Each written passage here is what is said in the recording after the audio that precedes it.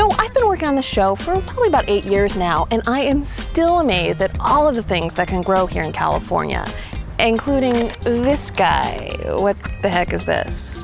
Any guesses?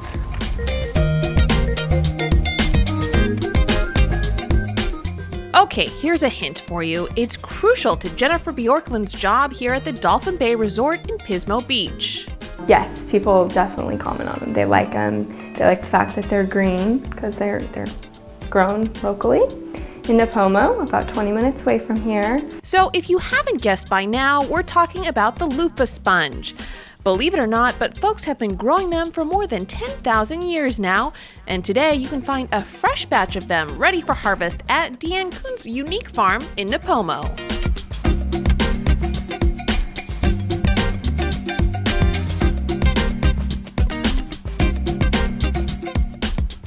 Right now, currently, we have the 2 greenhouses going, and they are like raising the children, so you do never know what you're going to get.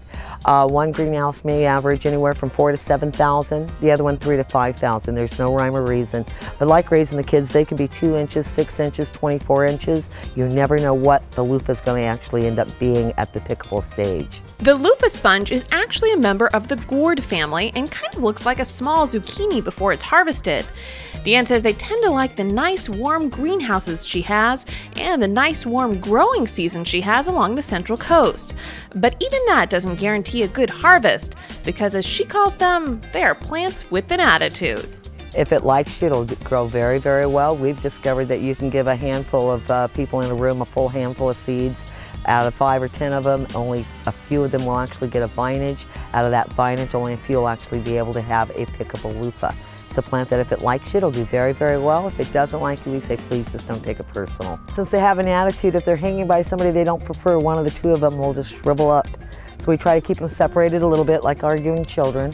The Luffa plant is made up of a robust vine with big, bold yellow flowers and curling tendrils that need a sturdy frame to cling to.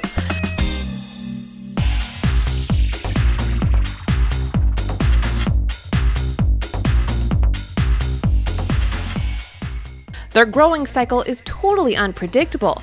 Some days they might not grow at all, and other days they might grow rapidly, from ½ an inch to a whole inch in just one day. And then whenever the gourd reaches its maximum weight for the vine, it will cut off nutrients, and then the gourd will begin to dry out. So whether it's 5 inches, 26 inches, there's no rhyme or reason, just like raising the kids. The day that they wake up and say, that's it, I'm too heavy, they go through an automatic different life cycle. They'll actually begin sucking everything out. It'll redistribute to each and every other Luffa that's growing on this guy's mother vine. And as it does that, it'll go from this big, big, heavy, heavy green to some of the lighter yellow ones that you do see hanging. And at that point, they'll actually even get a different color. They'll go from the light, light yellow all the way to the solid browns. When they're completely solid brown, the weight difference is just enormous. But you can tell they're featherweight at this point. You can actually hear the seeds on them. And at this point, you can simply peel and discover your Luffa that's hiding on the inside. Well, they clearly like Deanne because she is growing about 3,000 to 4,000 Luffas here a year. And what started out as a part-time hobby has turned into a full-time job, thanks in part to the continued interest level of visitors who, like me, were aloof to Luffas before meeting Deanne. Wow, not a question. Most of their expression is, wow, I never knew. When they find out that, number 1, we're not going to the ocean.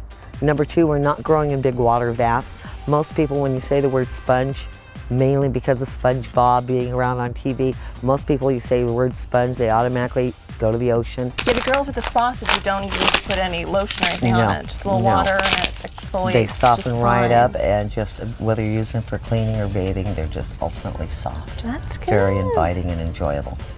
You were the Luffa whisperer. There we go. Oh, you are. You're the Luffa whisperer. I've heard that somewhere before. And Deanne has even expanded the operation in recent years to include a small retail store where visitors can now buy the Luffas and soaps and lotions she makes at the farm. It was just simply a pipe dream. Build it and they'll come. Watch out what you wish for. It might just happen. There was no way to write any kind of a plan. All I can tell you is that every time you mention the word Luffa and you start talking about our Luffas at least, most people are just simply so amazed and surprised, especially when they touch one of our Luffas, so much different. No, there's no way of writing a game plan for this one. Deanne says drop by the Luffa farm anytime. You don't even need an appointment. And for groups of 8 or more, she'll even bake you cookies. But massages, those might cost you extra.